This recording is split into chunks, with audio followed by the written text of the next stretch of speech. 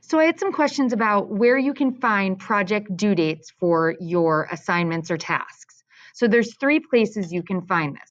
You can find it in your slideshow on the page that has your example, your directions on it. So for this instance, you want to have all of your words, pictures uploaded to your slide and ready to go for Monday for this section. So cohort A and B, 801, Monday, September 28th. Now, for the other class, it's September 29th because you meet on Tuesdays.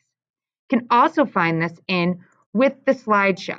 So in your, not in the slideshow, in your schedule. So look on your schedule and figure out what is going on for that day, what assignment you need to do, and the task you need to do, and that's the due date. The other place is PowerSchool.